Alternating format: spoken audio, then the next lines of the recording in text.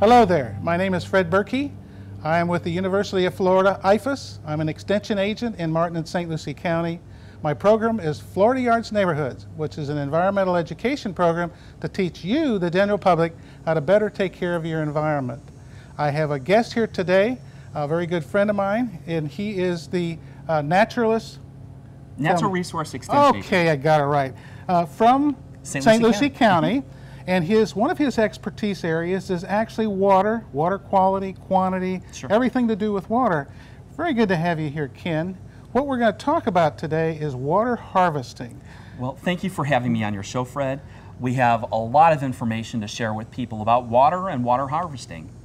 Well, actually, I think probably the first question, obviously, is what is water harvesting? Well, pretty much water harvesting is any way people can find ways to store and harvest water on property. How do they collect it? How do they store it? And what do they do with that collected water? So during the program today, we're going to talk all about that. Well, that's great. Tell us exactly, I mean, one of the problems that we have is we're using a lot of water. Yeah. Just exactly how much water do we use in the United States today? Well, actually, the numbers are pretty staggering, and I don't realize that, I don't know if people realize, but we use about 26 billion gallons of fresh water every day in the U.S. Holy And that is cat. a lot of water. Yeah. Well, put it on a per capita or a personal basis. How much water do you and I or the average person use on a daily basis? Well, research shows that people use about 80 to 100 gallons of water per day. And that's per person. So, I don't realize that I use that much, but I guess what the statistics say is between 80 and 100 gallons of water. I'll be darned. Now let's put it another way. How much rainfall do we get in Florida? I know we get a lot, but how much do we get in our area here? Well, the interesting thing about Florida and rain is sometimes we have too little rain and sometimes we have too much. Either we have Tropical Storm Faye coming through, creating flooding throughout part of the community, or we have drought during part of the year. But on average, we get about 5 foot, plus or minus. And let's go back a little bit. Now, I know that we're using a lot of this water, per person. How much of this water is actually used like inside the house and outside the house for landscaping? Well, certainly we have different purposes. Inside the house, people will be using water, of course, for drinking. They'll be using water for watering the indoor plants and showering, washing clothes and things like that. And then outside, of course, people sometimes have an irrigation system where they would be using water in their irrigation system.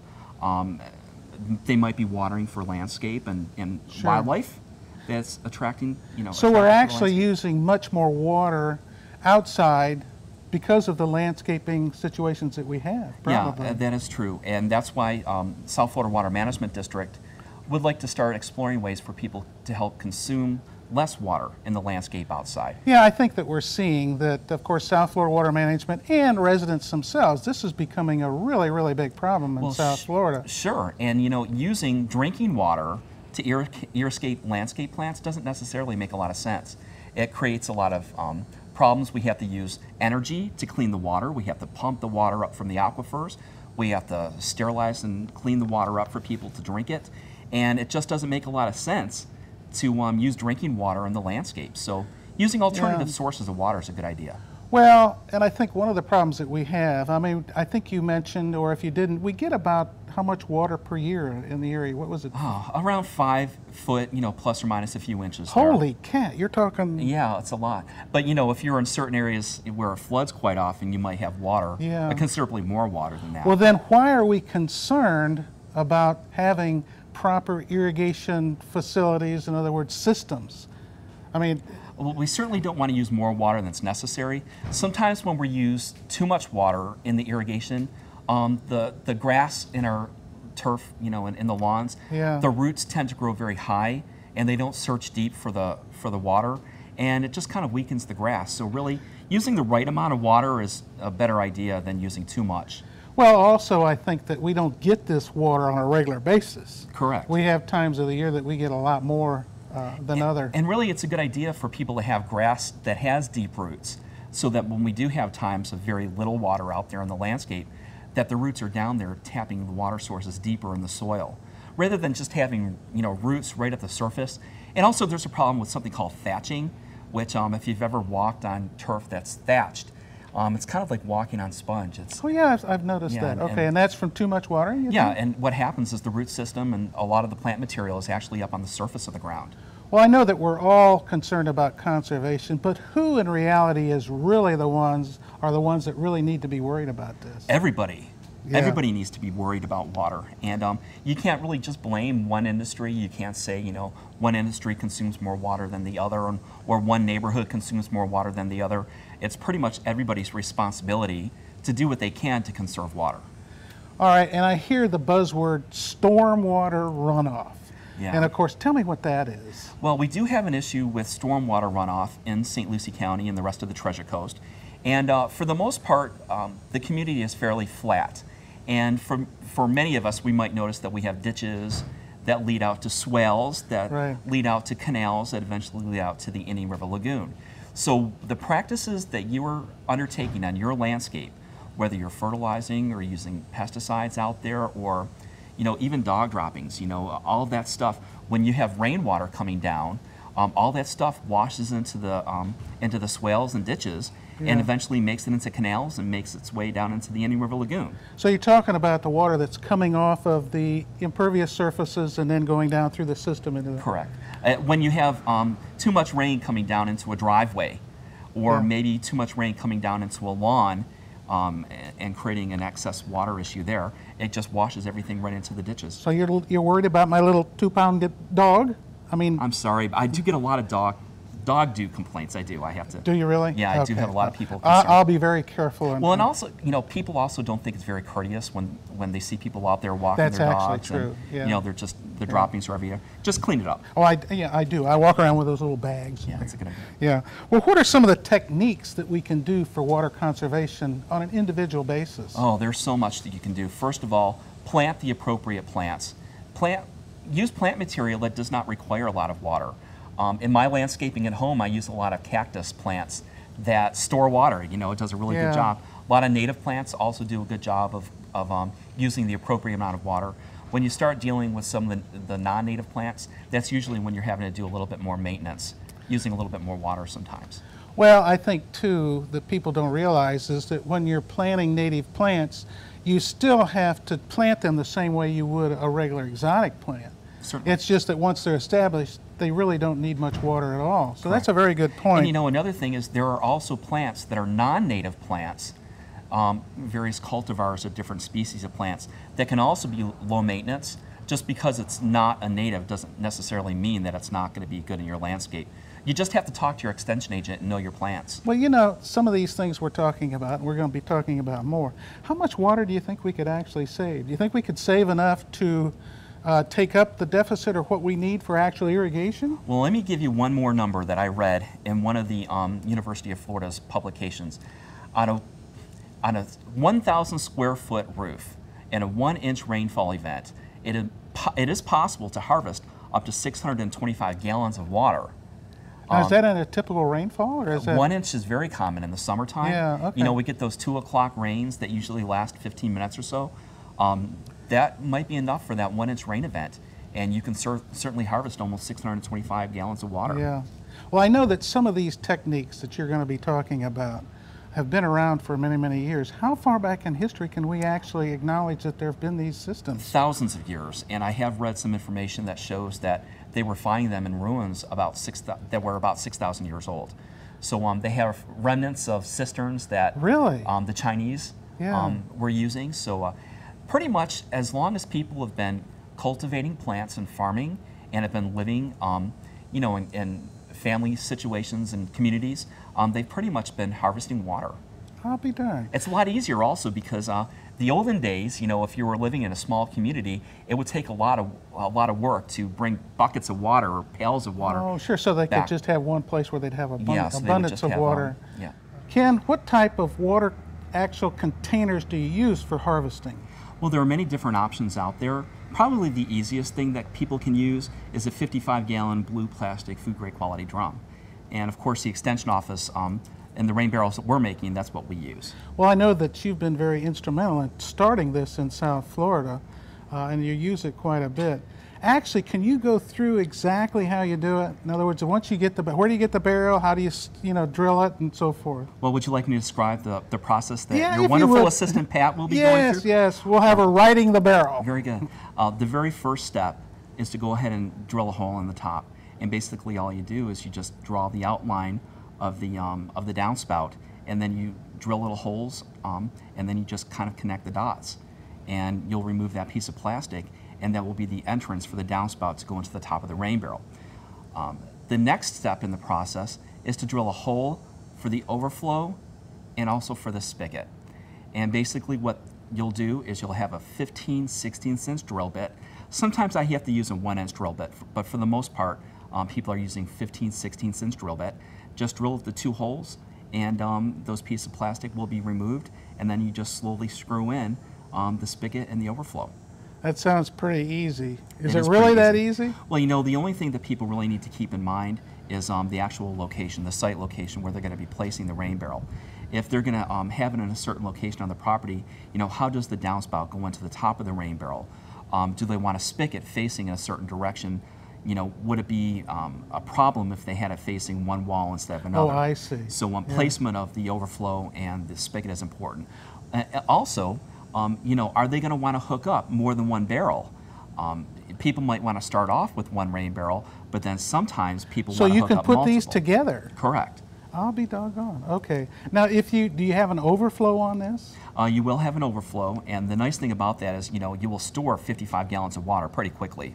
Yeah. In fact, now you mentioned something. Now you said that you cook the gutter into the barrel. Yes. How about if you don't have a gutter? Well, the nice thing about that is you can use rain barrels for homes without gutters as well. You'll probably want to put the rain barrel somewhere like in a trough where all the water comes down. And basically all you do is you just cut a hole in the top of the rain barrel. Just take the top off. Just take the top off. And what I've done is I've used hardware cloth, which is kind of like chicken wire, with a smaller mesh, and a little bit of window screen.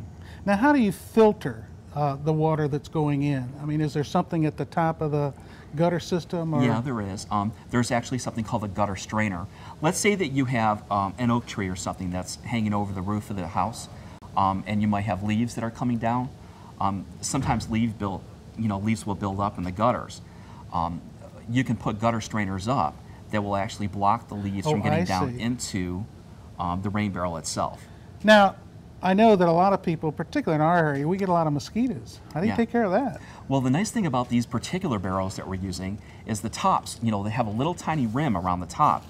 There's actually little holes poked into the top of that, so the water will not pool in the actual top of the rain barrel. But also the barrels will be fairly sealed up. When people take my rain barrel class, we do give them some plumber's putty, so when the spigot goes down into the top of the rain barrel, they can just kind of seal that up with a little plumber's putty.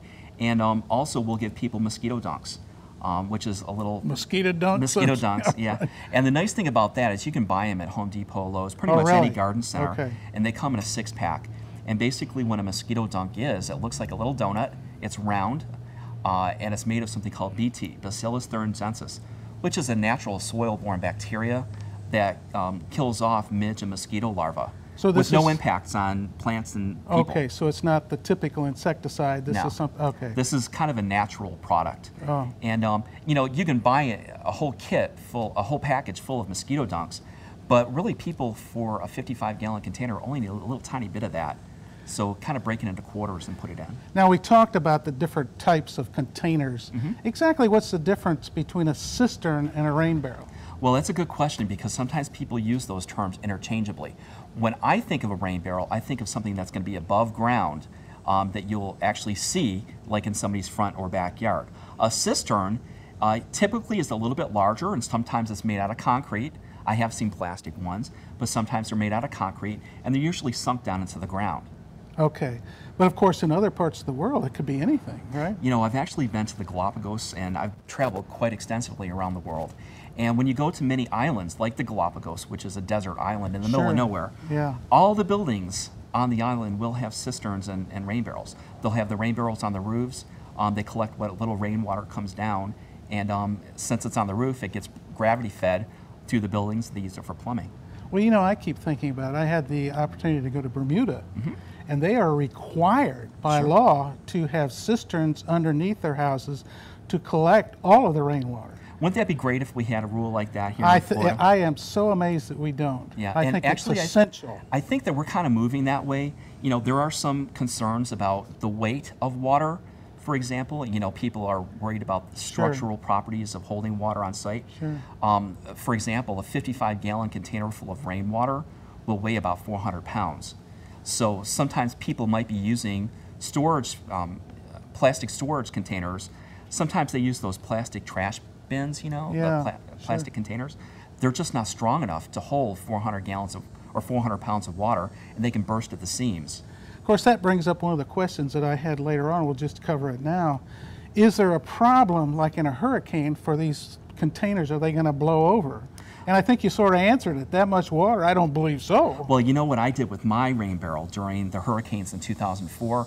I actually emptied them out, and I cleaned them out pretty good, and I put it in my shower stall at home and filled it up with potable water. I didn't use that water to drink, but what I did is I used it to prime my toilets and to use for other non-potable uses around the house. Well, that brings up a really good question. What can this water be used for?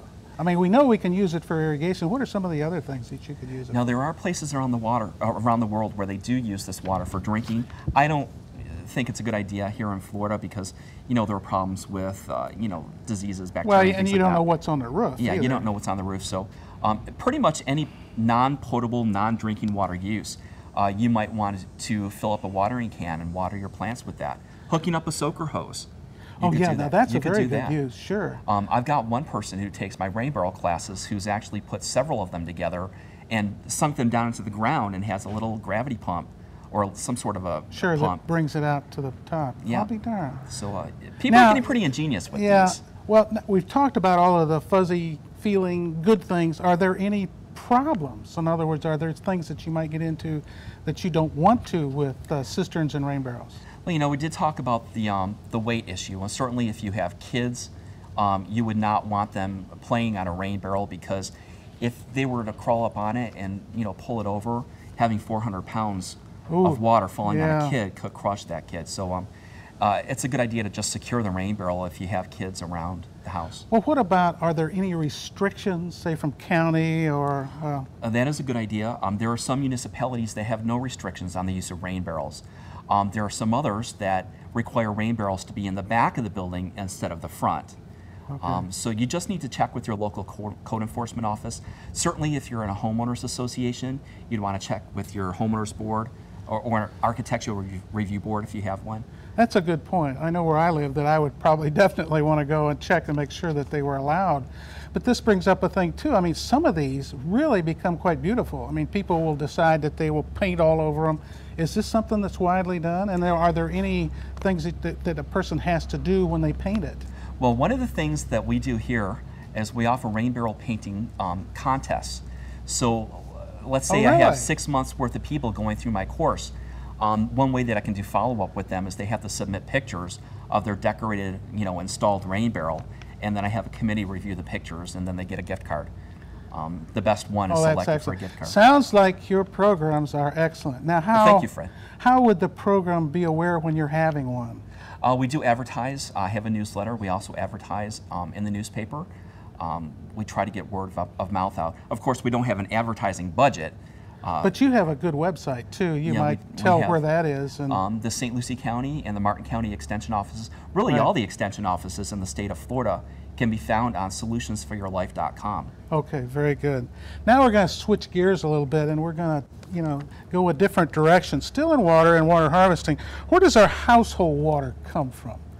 Oh, our drinking water. I'm glad you asked that because many municipalities are different, but for the most part, in our area of Florida, they're getting it from what's called the Floridan aquifer, and many people may not understand this. They might not know this, but there are actually slow-moving bodies of water under our feet. Sure. We have one body of water called the surficial aquifer, which is not very far deep. And if you have a typical well in your backyard, an old well in your backyard, more than likely you're getting water from what's called the surficial aquifer. But most of the municipalities in our area are actually tapping water from something called the Floridan which is aquifer. Much deeper? It's much deeper. And what'll happen is they'll tap that water, they'll bring it up into the municipal system where they'll treat it. They have to make sure that it's sterile and potable and drinkable. What they'll do then is they'll pump it out into the municipal system. People will drink it, and then the waste product will go and be collected in the sewer system. And I think where I'm trying to get to here is once it's been used for the different purposes, what happens to it then? Well, it will certainly be used. It'll go into the sewer system and be cleaned up, treated as waste. All right, now that's a big thing in South Florida water management right now is the use of what they call reuse or wastewater. Tell us a little bit about that. It's also called gray water. Okay. Sometimes that's a word that they're throwing around quite a bit right now. And pretty much what people are doing, what municipalities are starting to get more involved with. Let's say that you have people are drinking the water, they're of course excreting it and going into the sewer system. And what will happen is the municipalities will collect that and then they'll treat it. Not to the point of it being potable, in other words, drinkable, sure, but they'll treat it to make sure that there are no harmful bacteria and things in it. You're talking about water that's through a toilet, too, pretty much, right? Pretty much, yeah. So there's a lot of fecal coliform. I was trying to get away from you didn't want to use it.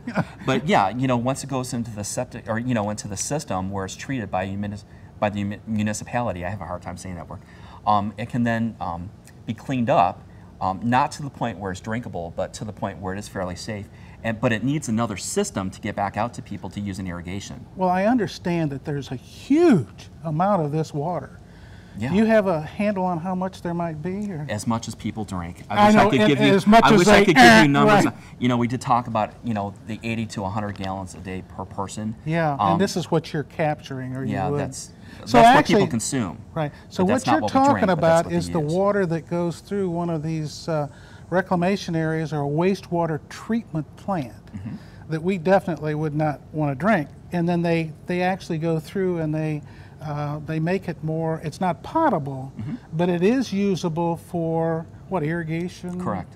It's safe to be pumped back out into irrigation systems to be used in landscaping. But the problem is, it's very expensive for municipalities to do this because essentially they have to have double systems. One for potable water and then another for gray water. So we're seeing some municipalities that are starting to do that in certain areas of their communities. So this is actually right now a lot of water that's just being sent out to Tide, really. Well, actually what happens to it very often is they treat it, not to the point of being drinking water, but they'll treat it and then they'll pump it right back down into the Florida aquifer, very deep, from what I understand. Yeah. So, but I had Chip Millam on my show not too long ago, and he's with South Florida Water Management, and I believe he mentioned that there was over 500 million gallons a day of this, water coming from Palm Beach, Broward, and Dade counties, just in those 3 counties. Yeah. So it is a tremendous amount of water.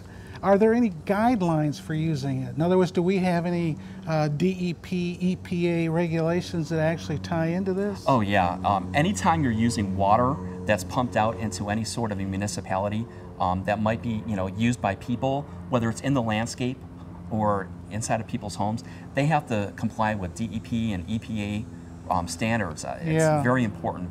We need to make sure that our government is making sure that our water sources are clean. Oh, absolutely.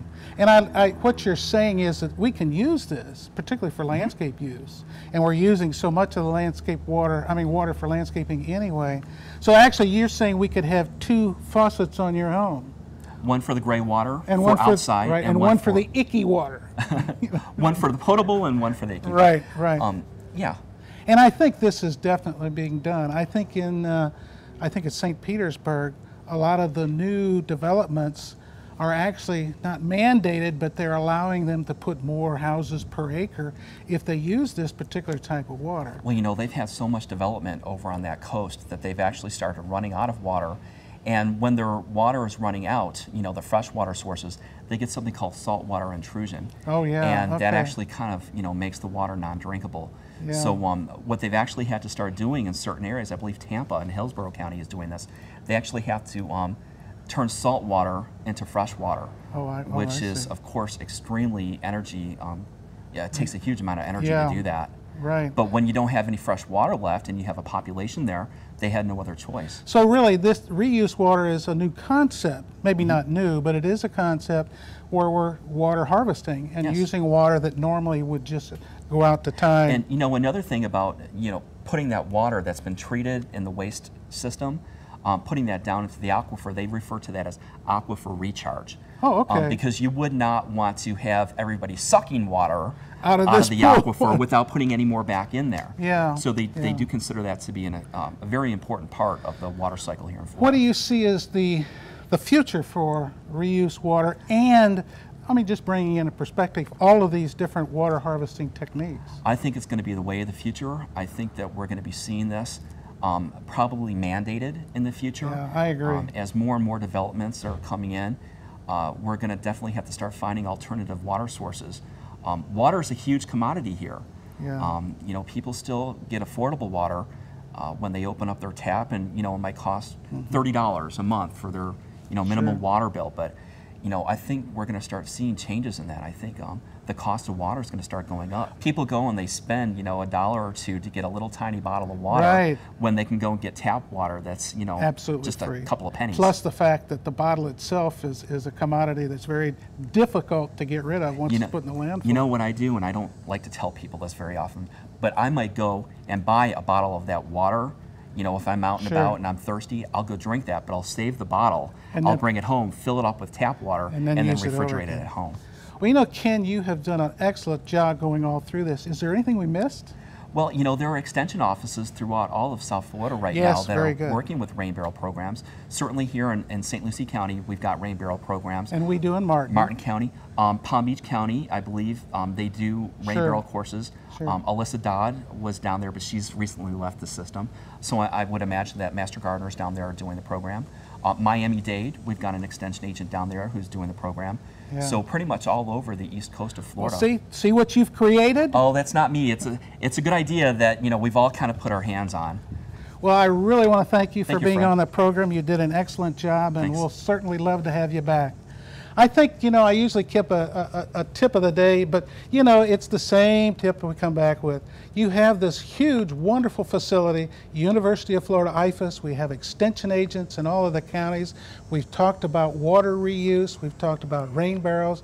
You need to contact your extension office and take advantage of the wonderful programs that we have. So thank you for being here, and I'll see you later.